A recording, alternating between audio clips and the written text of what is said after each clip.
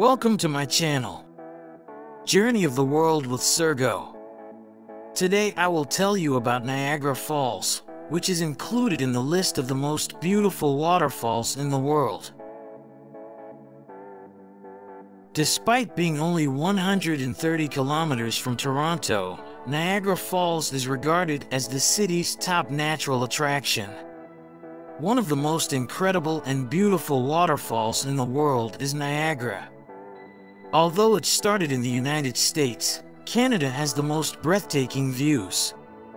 When you're standing near the waterfall itself, you can't hear anything at all because the sound of roaring water can be heard for miles in all directions. At night, it sounds extremely terrifying.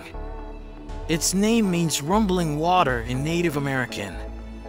The name of the nearby Iroquois village, Niagara, which means split land, is where the word Niagara is said to have originated.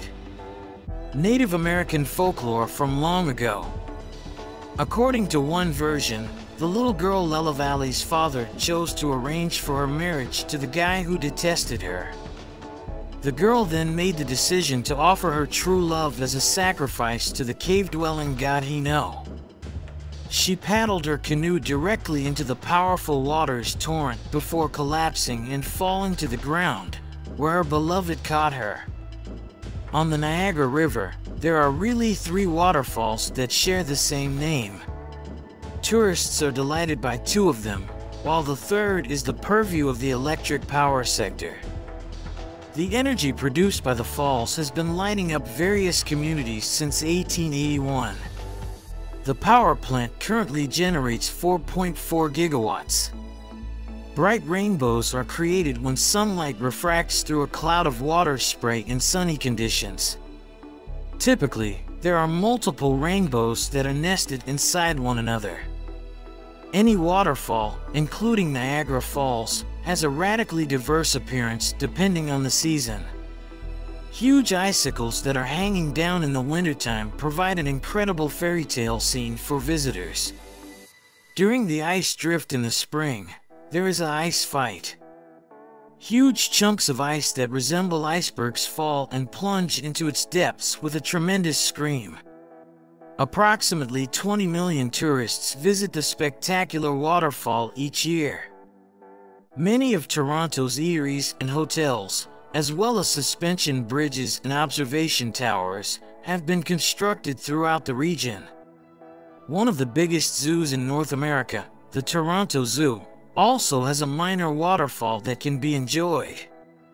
Interesting statistics: the Rainbow Bridge and the Whirlpool Rapids Bridge, both of which are utilized by vehicles, span this cascade. 20% of the drinking water in America passes through Niagara Falls. Niagara Falls has been conquered by many. Sam Patch was the first person to survive a jump into the Falls Canyon, which happened in 1829. A Michigan educator who was tossed into the falls in a barrel in 1901 also survived, but she sustained injuries. The French rope walker Charles Blondin's decision to use a rope to cross the gorge, however, is still the most intriguing case. The rope was 50 meters above the ocean and 335 meters long. This stuntman has performed multiple times, in 1859, and each time in a new variation, on stilts, with his nose on the shoulders of a man, his manager, Harry Calcord, in a sack, dragging a wheelbarrow, blindfolded, and while making and eating an omelet while seated in the middle. The Maid of the Mist cruise is the most well-known and historic form of tourism at the falls. The opportunity to pass directly beneath the waves of the falls is provided by this cruise. It is shared by 2 countries, Canada and the United States, and citizens of both countries have access to it from their side. The volume of water that Niagara Falls spurts down depends on the season and the amount of rainfall, but it often exceeds 5,700 cubic meters per second. The height of Niagara is relatively modest, only 53 meters, of which only 21 meters can be seen, as a larger view is obstructed by rocks.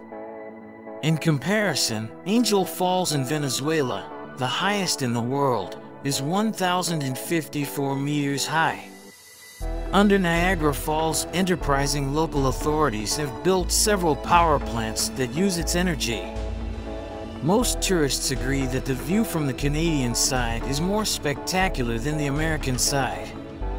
The horseshoe-shaped Niagara consists, strictly speaking, of 3 separate waterfalls, one of which is 323 meters wide and the other as much as 792 meters.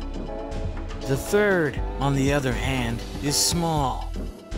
Just a couple of 100 meters further downstream, beyond Niagara Falls, there is a bridge across the river that is used by cars and pedestrians.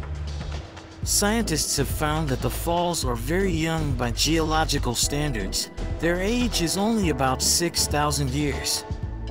It got its name after the Niagara River. However, sometimes the waterfall itself is also called by this word. A little less than 11,000 years ago, Niagara Falls already existed, but in a different place. As a result of soil erosion, it moved to where it is now. In the early 19th century, it was visited by Napoleon Bonaparte's brother. The energy of Niagara Falls locals began to use as early as the mid-18th century. It powered the machinery of tanneries, sawmills, and mills. Thank you for listening to the end, dear viewers and listeners of my channel. Subscribe and like. I'm glad to try for all of you.